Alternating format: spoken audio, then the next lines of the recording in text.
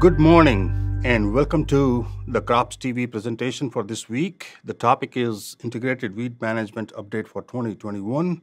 So I am Prashant Jha. I'm the Extension Weed Specialist with the Department of Agronomy at Iowa State University, Extension and Outreach. Today I'm going to give you a picture of the new herbicide products for 2021. I have a two-page document right here. We have a pretty good many new herbicide products for 2021 that will be available for corn and soybean growers. Impact Core from AMVAC, which is again a herbicide group 27 and 15 combination for corn. As a post product, we have Sinet, another product from MVAC which has topramazone and glufosinate. Should be applied as a post application in Liberty Link corn, not in other corn, because we have glufosinate in the mix. Perpetua from Valent, which is pyroxasulfone and flumiclorac, with a combination of group 15 and 14, available both for corn and soybean as a pre-product. Reviton, which is from Helm Agro, Typhenacil, it is also a PPO PPO inhibitor, group 14, available for corn and soybean as a pre-plant burn down only product. So Kyber, which is a new product from Corteva, which is a combination of flumioxazine, metribuzin, and pyroxasulfone.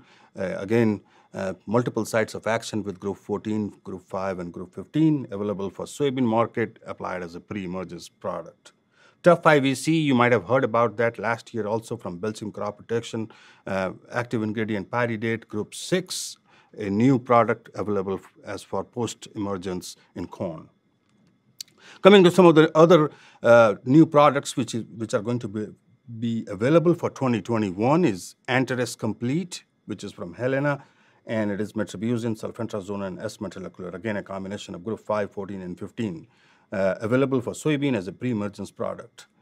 Empyros, which is again from Helena Chemicals, with the topyrylate and metolachlor, group 27 and group 15, available as a pre and e-post application for corn in 2021.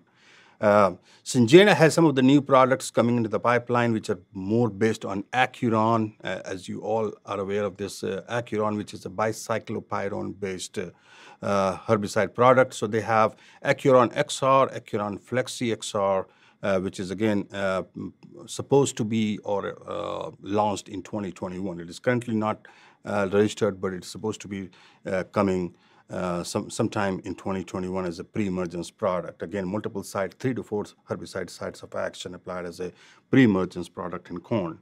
We have Zone Defense from Helm Agro, which is again a combination of sulfentrazone and flumioxazine. Both are the PPO inhibitors, group 14, available for soybean as a pre or a pre-plant burn down products. Again, so that's exciting that we have some new herbicide products coming for the 2021 soybean growing season and corn growing season as well. Majority of these products, whether you talk about pre-emergence or post-emergence, they are pre-mixes. They are multiple sites of action herbicides. That's because that's where we are going when we are talking about managing herbicide-resistant weeds. So three major triple-stacked herbicide-tolerant traits for weed control, especially for controlling hard-to-control weeds like water hemp in soybean. For 2021, we will have this Extended Flex soybeans. Again, that has been approved by EPA and is registered and will be available as a triple stack technology for soybeans with Roundup Power Max, Extended Max, which is dicamba, and Liberty glufosinate application. We all know about Liberty Link GT27, which again gives us the flexibility to apply glyphosate and Liberty in the same tank. I would like to emphasize that the Elite 27, which is the HPPD Group 27 herbicide, that is not currently registered. It is still pending registration. It got limited registration in some states with limited counties, but not in Iowa yet. So Enlist E3 soybeans, we are going to see an increase in the Enlist E3 soybeans in Iowa in the 2021 growing season, of course, in line with Extend Flex soybeans. Again, Enlist E3 soybeans is triple stacked with glyphosate, Enlist 1, and Liberty. I would like to mention here that Enlist and Liberty should be applied as a tank mix for control of these troublesome weeds like water hemp. When we talk about standalone, we have, based on our research, Enlist 1 or Liberty as a standalone is not very effective. You will see a lot of regrowth and potential failures, but when they are applied as a tank mix, as Enlist and Liberty tank mix, they definitely are more effective for controlling water hemp.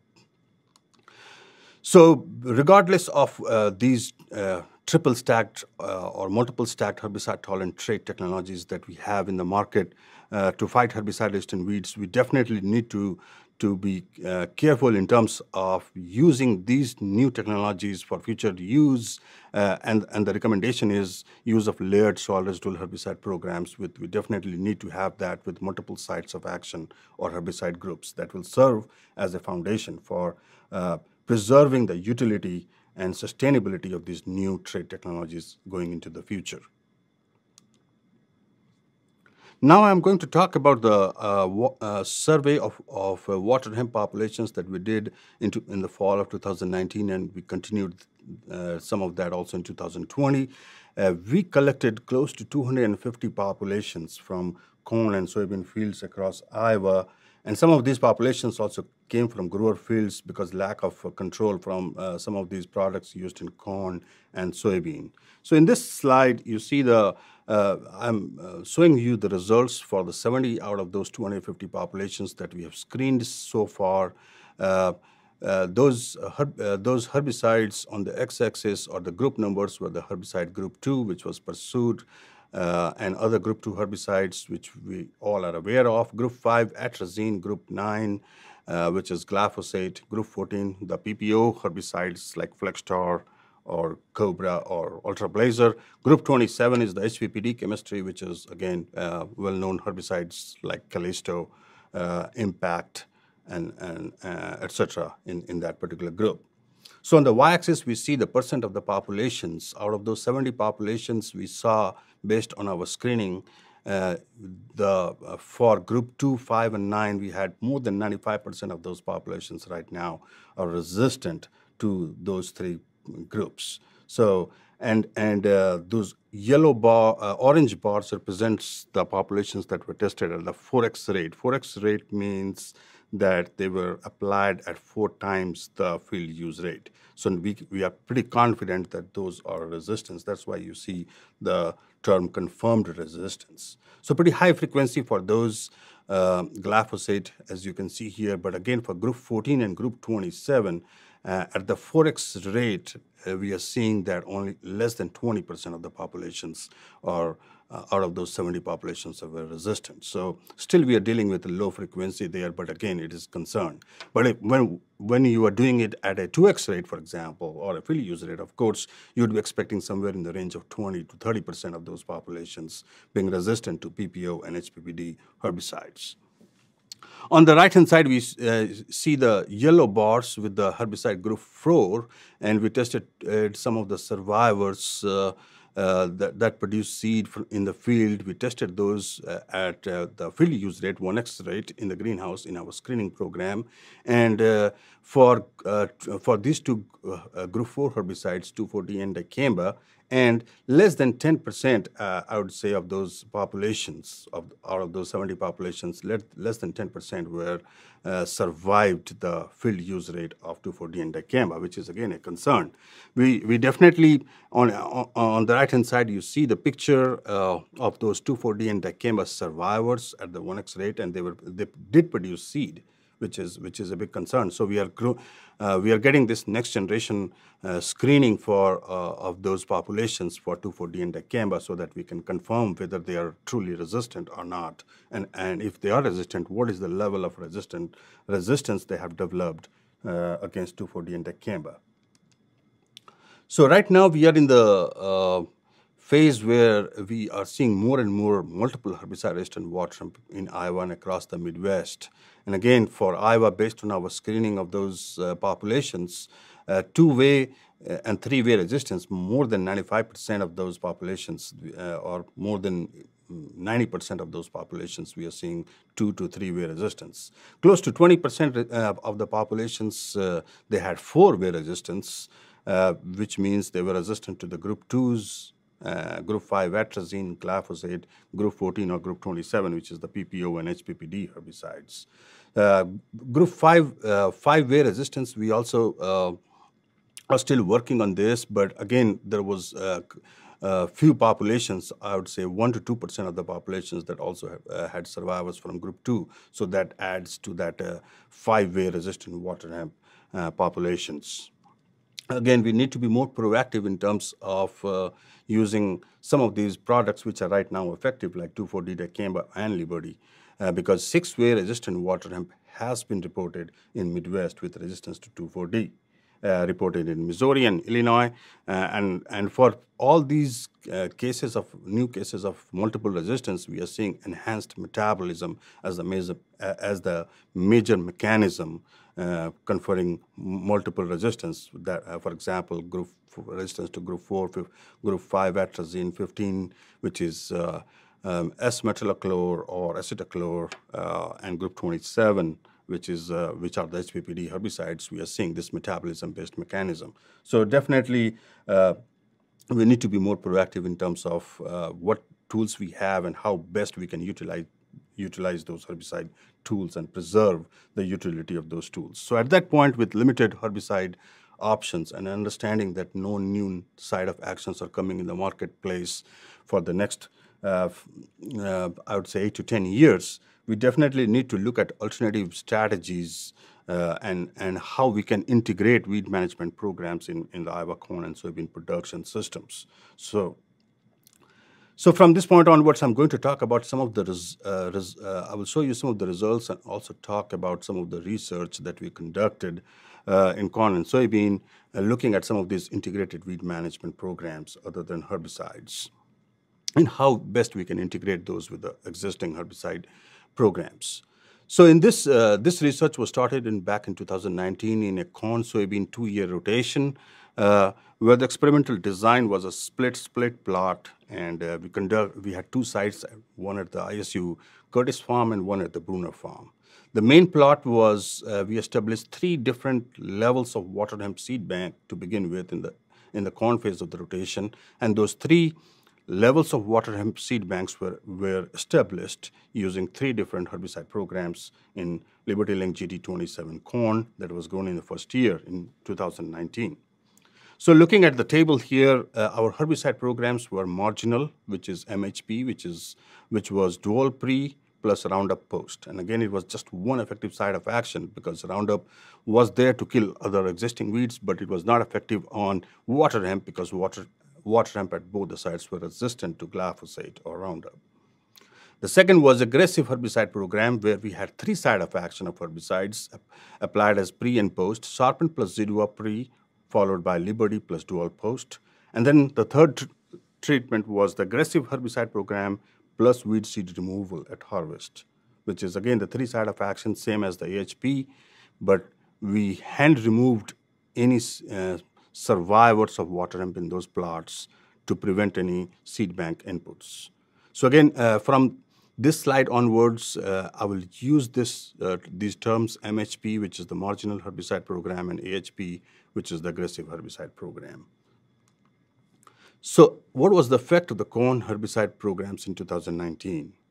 Again, the results were pretty evident here. As you can see on the picture, 2019 corn with one mode of side of action, poor control of water hemp versus pretty good control of water hemp on the right-hand side with the AHP, which is the aggressive herbicide program with 3 side of actions. So with these programs, we were definitely able to achieve our goal of starting with 3 levels of seed bank inputs at the end of the corn growing season, which you see on the right-hand side on the graph is the water hemp seed in thousands per meter square. So with the marginal herbicide program in those plots, the water hemp plants that survived, with the marginal herbicide program, they produced close to 90,000 seeds. Compared to the aggressive herbicide program, you see a pretty rapid decline in the seed bank inputs at the end of the corn season. And those plots or that particular treatment did produce close to 10,000 seeds. So drastic reduction there. And of course, in the third treatment, we prevented any seed going into the soil seed bank. But definitely there was a residual soil seed bank of water hemp in that site. So we did not expect that even by removing all the seeds in that particular third treatment, we did not completely eliminate the water hemp soil seed bank. Going into the soybean phase of the rotation in 2020, within that aggressive and marginal herbicide programs, they were further split into rye cover crop versus no cover crop. The rye was variety Elbon was planted at 55 pounds per acre on October 10 of 2019, just after the corn harvest, and the rye was terminated at anthesis. As you can see in the picture here, it was planted green. The soybean was planted green on the rye, and the rye was terminated on the same date of soybean planting on May 15 of 2020 with glyphosate. Our split plot factor within that rye and no rye cover crop, we further divided it into 15-inch soybean rows versus 13 soybean rows. So in the soybean phase of the rotation, we intentionally did not use a effective herbicide program. We used a marginal herbicide program because we really wanted to see what the effect of the previous year's corn herbicide program is and what's the effect of this cereal rye cover crop and 15-inch or narrow row soybean has on the water hemp seed bank. So this is the main effect of the cereal rye terminated at the time of soybean planting. And again, the biomass was 4,200 pounds per acre at the time of termination. So greater the biomass, the greater the levels of weed suppression. And we got to understand that for practical weed management, especially for some of these late emerging weed species like water hemp, we definitely need to have a higher amount of biomass at the time of termination of cereal rye. So planting green definitely makes sense. So on the left-hand side, you see the no cover crop plots in between the soybean rows, a lot of water hemp pressure versus very less water hemp pressure in the cereal rye cover crop plots. You see the amount of cereal rye residue in between those rows. So definitely the cereal rye had a complementary effect. The first one is reduced water hemp emergence and density and reduced growth, which means reduced size and biomass at the time of post-application. Looking at the effect of narrow row soybeans on that glyphosate-resistant water hemp control or management, you see a 13-inch rows on your left versus 15-inch rows. Again, with the early canopy development in 15-inch rows, definitely helped in terms of reducing the density and emergence of water hemp. Again, a complementary strategy using narrow rows to reduce the water hemp emergence, density, and size at the time of post-application.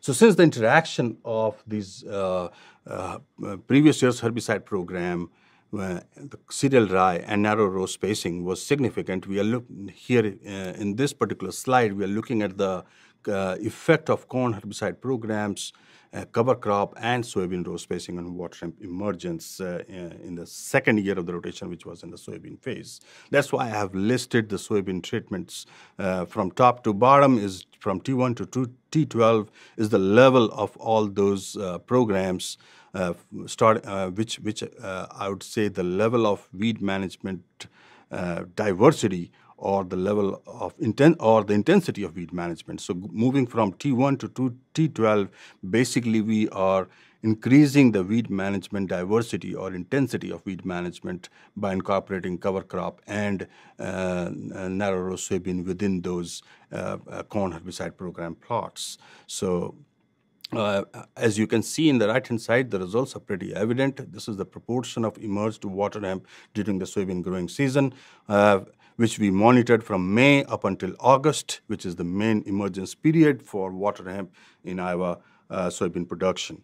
So coming from T1, which is the light green color, as you see on the top, and the T12 is the highest level of diversity, which is the aggressive plus weed seed removal in the corn phase, followed by cereal rye and 15-inch soybean in the soybean phase. So as you can see that we saw, as we are increasing the intensity of weed management and incorporating these cover crops and narrow row soybean with the aggressive herbicide program last year, definitely we are reducing by 90% of the water hemp emergence in soybean in the following year. This is just an aerial image of the field plots at the ISU Brunner farm in 2020. You can see on the left-hand side is the no cover crop with 13 soybean versus no cover crop and 15 in soybean. So basically, the left two top and bottom we are looking at. You can easily see what effect that 15-inch soybean has in terms of reducing the water hemp in between those soybean rows as compared to the wide row soybean.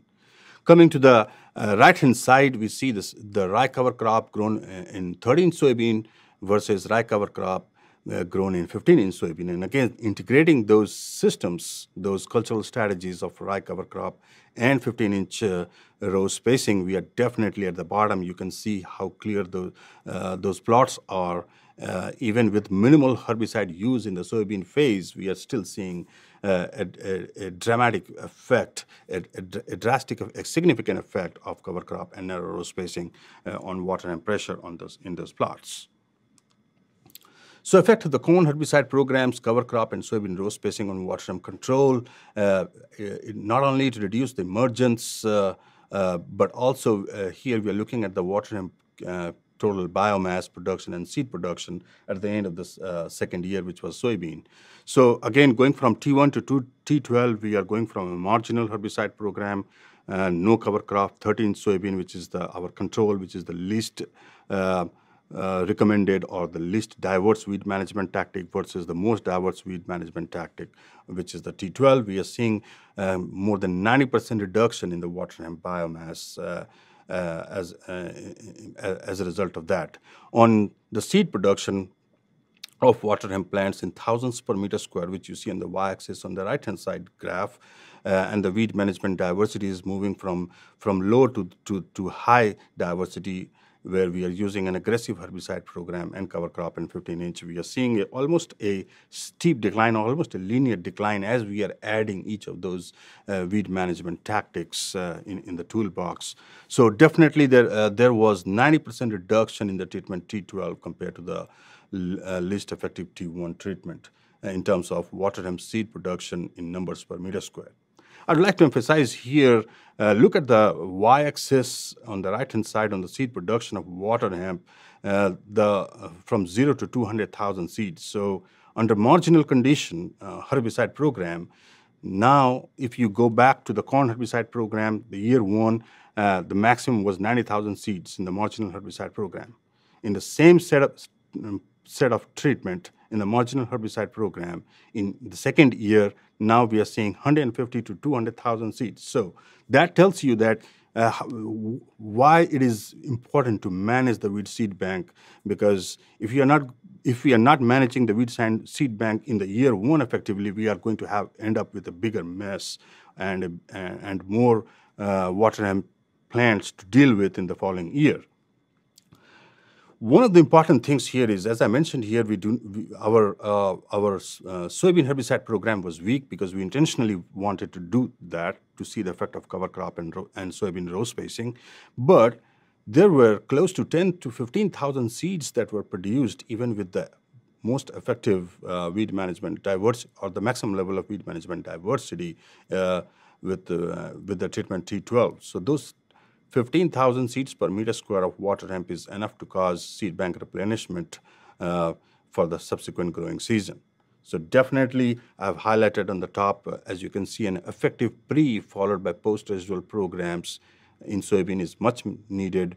And the major conclusions from this research is, of course, we did not see an adverse effect of delayed cover crop termination timing on soybean canopy growth, canopy development, and yield.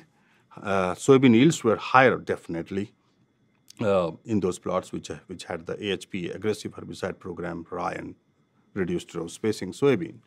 Cover crop and narrow row soybeans, again, those are complementary strategies. Those are not standalone strategies, but definitely they are complementary because they can reduce the size, density, and the number of weed seeds that are produced in one growing season. So overall, if you're reducing the density and size of the weed seeds, you're enhancing the efficacy of the post programs.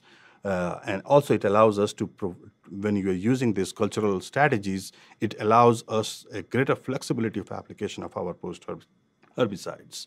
So when we are seeing less number of weeds when at the time of post herbicide application, definitely we are reducing the herbicide exposure of those weed seedlings and reducing the selection pressure for resistance development. So that's the complementary strategy we get from these integrated programs. Of course, I would like to emphasize that layered soil residual programs will with multiple sites of action will still serve as the foundation of our weed management programs in both corn and soybean phase of the rotation. So even with that, when we are integrating all these strategies together, the water hemp has evolved resistance to several different herbicides, multiple resistance. It can evolve or it can adapt very fast to any weed management practices or control practices. So definitely at the end of the growing season, we are going to see probably 1 or 2 plants even surviving per meter square, which on a per acre basis is going to be a pretty significant number. So what we can do at the time of harvest as a late weed seed bank management tactic to capture those weed seeds at harvest. So this here slide here shows what you would expect from combine. The weed seeds, I would like to emphasize that are in the chaff fraction of this chaff and straw that comes out of your chopper at the rear of the combine. So if you put a baffle in between, then you can separate the straw, which is the brown color material, from the chaff, which is the blue color material, which is coming out of the combine. So with that baffle, you can separate the straw and chaff, and all your chaff weed seeds are within the chaff. So if you can collect those chaff containing the weed seeds and destroy them, I think we are going to definitely have a strong impact in the amount of infestation in the following growing seasons.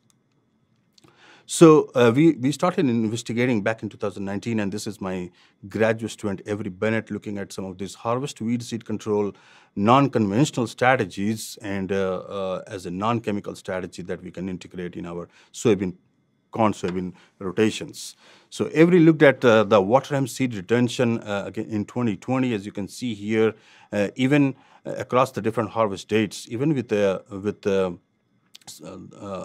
why this harvest weed seed control technologies are going to work for big weeds like water hemp and palmer eminent is because they still retain 80 to up to 95% of the seeds depending on the time of the harvest of soybeans. So even with the late harvest, as you can see on October 1, those water hemp plants are still retaining close to 80% of the seeds, which can be captured and destroyed.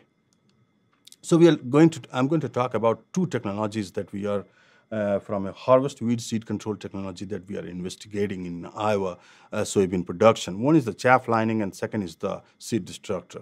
First, I'm going to talk about the chaff lining concept. So we collected chaff at the time of soybean harvest in 2019, and we calculated the chaff to grain ratio of 1:6, which means 1 ton of soybean per 6 tons of soybean, 1 ton of chaff, per 6 tons of soybean grain. So greater the soybean yield, greater the amount of chaff you are going to get. So based on that 6:1 ratio, 6 tons of soybean and 1 ton of chaff, we calculated the different amount of chaffs we can get from under different soybean yield scenarios, 40 bushel, 50, and 60 bushel soybean. Looking at the what is the effect of that soybean chaff on water hemp emergence? On the right-hand side, you see some of the pictures. We started with the greenhouse screening where we collected that soybean chaff that was collected in the field, and we put those chaff in trays on top of the bare soil. So first one in the picture on the right-hand side, you see no chaff. You see a lot of water hemp emerging there, and each of these trays has 1,000 water hemp seeds mixed, put on the bare soil or mixed with the chaff. The second treatment is the 354 pounds per acre of the soybean chaff, which is equivalent to 40 bushel soybean. 443 pounds per acre is equivalent to 50 bushel soybean, and the 530 pound per acre is equivalent to 60 bushel soybean. So On the y-axis, you see the proportion of immersed water hemp during, and on the x-axis is the duration of emergence, which was 45 days after planting, or after starting the experiment. The top line is the no chaff, the red line as you see. As the amount of chaff increases, we see a drastic reduction in the emergence or cumulative emergence of water hemp. And of course, with the highest amount of chaff, which was from the 60 bushel soybean, which is the green line, you see there was a more than 90% reduction in the cumulative emergence of water hemp compared to the no chaff. Similarly, we saw this effect not only on water hemp but also on other weed species like velvet leaf. There was a suppression there as well, as you can see in the slide on the in the graph on the left, as well as the pictures with and without chaff, velvet leaf emergence, suppression as a result of the chaff. Also, for some of the grassy species, the most troublesome being the giant foxtail in Iowa, we definitely, as compared to the red line, which is no chaff, and the green line, which is the chaff equivalent to 60 bushel soybean, we see close to 65 to 70% reduction. Of course, it was less as compared to what we saw for water hemp. And that's what we are trying to see in this particular slide, is the effect of varying rates of the soybean chaff. And those rates are based on the soybean yield potentials, starting from 40 up to 70 bushel soybean. We are seeing that the water hemp is the most sensitive species with, as you can see in the graph, with the bottom line, greater reduction as a result of the chaff as compared to velvet leaf and giant ragweed. So smaller the weed size, the greater the level of suppression you would expect because of the burial of those weed seeds in the chaff, and also because of other mechanisms which we are going to investigate. This is the, not only we saw a reduction in the emergence, but the soybean chaff can also reduce the size and growth of those emerged weeds, which is again a complementary role. If you remember that when I talked about narrow row soybean and cover crops, their complementary role was to reduce also the size and growth at the time of post-application. So that's what we are also achieving from soybean chaff. So it's a complementary strategy as well. Looking at the velvet leaf on the left-hand side, the first two is the bare soil. You can see the velvet leaf and the chaff. In chaff, those plants that have emerged are much smaller. Coming to the right-hand side, which is green foxtail, comparison between bare soil and chaff. In the chaff, again, those plants are weaker and much smaller as compared to when they are growing in bare soil in the absence of the chaff. So we start, now I'm going to talk about the study when we took this study into the field and using trying to evaluate this concept of chaff lining. We started these field experiments this year in 2020. I would like to mention here that chaff lining as a harvest weed seed control has been widely adopted by growers in Western Australia because they are fighting with this herbicide-resistant weed species, especially ryegrass, which is resistant to probably 9 or 10 different sites of action of herbicides. So it's even much more intensified as compared to what we see here with palmer and water hemp in the U.S.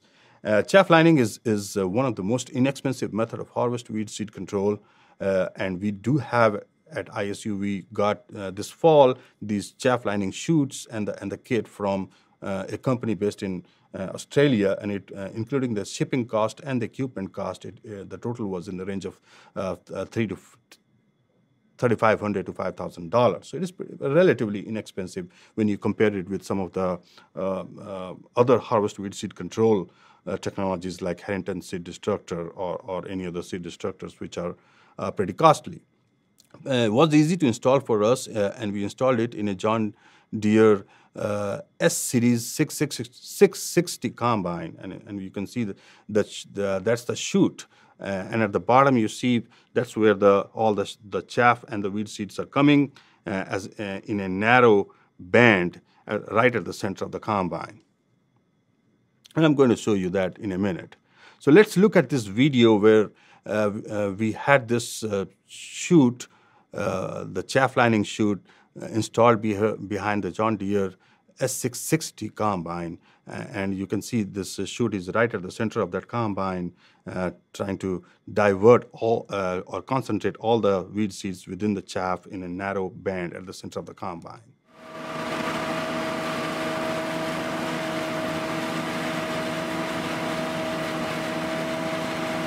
This was tested across multiple locations here in central Iowa. This year, this was the first testing of this chaff lining installed in a John Deere combine, first time in the United States.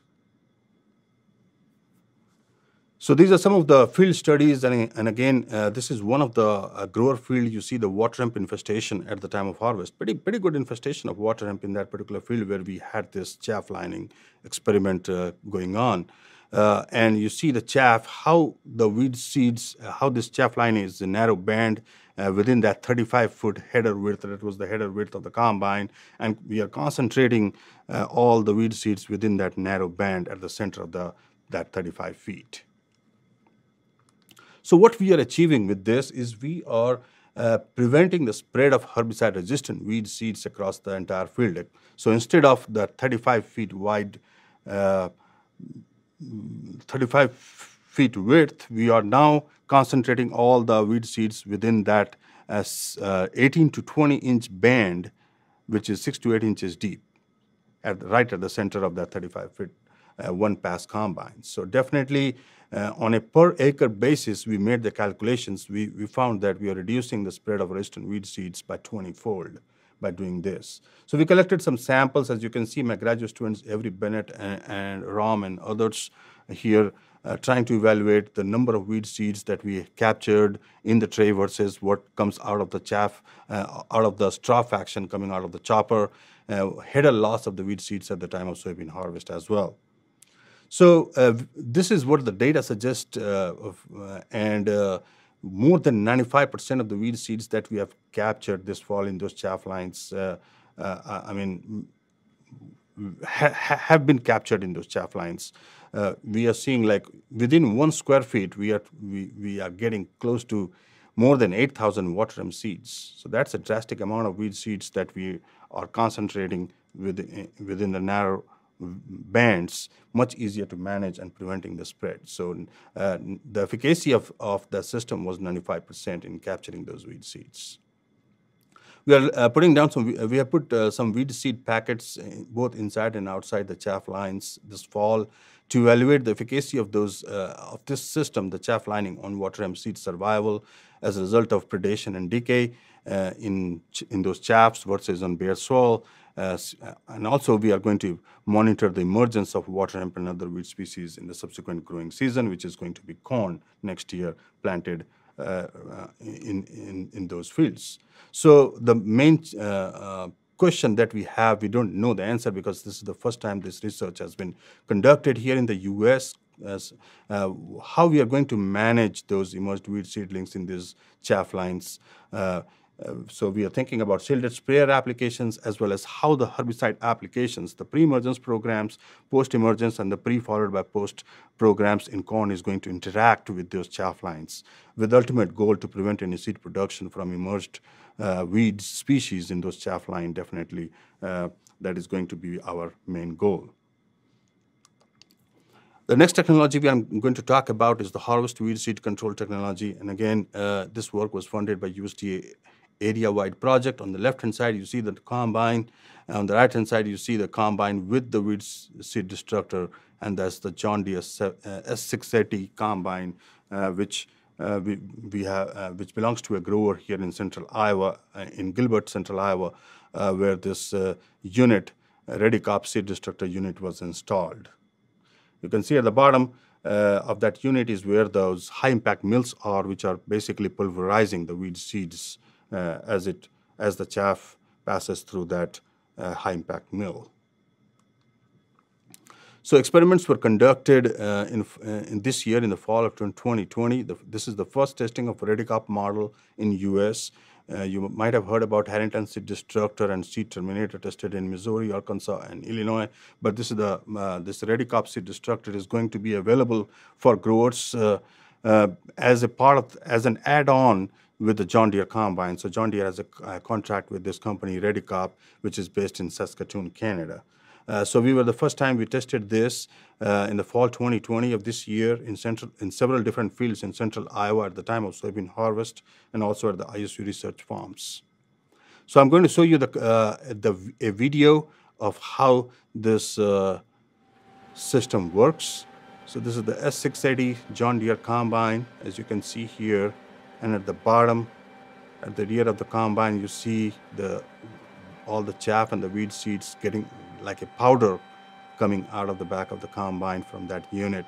And from the top also, from the chopper, you are still getting the straw, but all the weed seeds are getting pulverized from the bottom. A lot of dust scenario right there, but it does work, definitely. So before we ran this seed destructor unit, we also we were sampling for the header loss of the weed seeds as the combine passes through, and also looking at the thresher loss and collecting the seeds which were in the chaff coming out of the seed destructor unit to test their efficacy. And we found out, just got the results this week, that it was pretty effective in pulverizing those small 1 to 2 millimeter water seeds, almost like 99% efficacy. Those seeds were rendered non-viable. It was almost looked like a powder. And we are going to do some further evaluations to understand the efficacy on other different weed species in our corn soybean production system. So overall, what we are achieving definitely these are long-term benefits. There are long-term benefits of this harvest weed seed control non-conventional strategies. And this is an excellent data here from Western Australia, looking at annual ryegrass in plants per meter square density over a period from 2001 to 2016, so over a 15-year period. The green line represents herbicide, which is most likely glyphosate, plus a harvest HWSC, which represents harvest weed seed control, which in this case was chaff lining because it was widely adopted by the growers in Western Australia. So what do you see here? The red line is just the herbicide program, just the glyphosate, for example.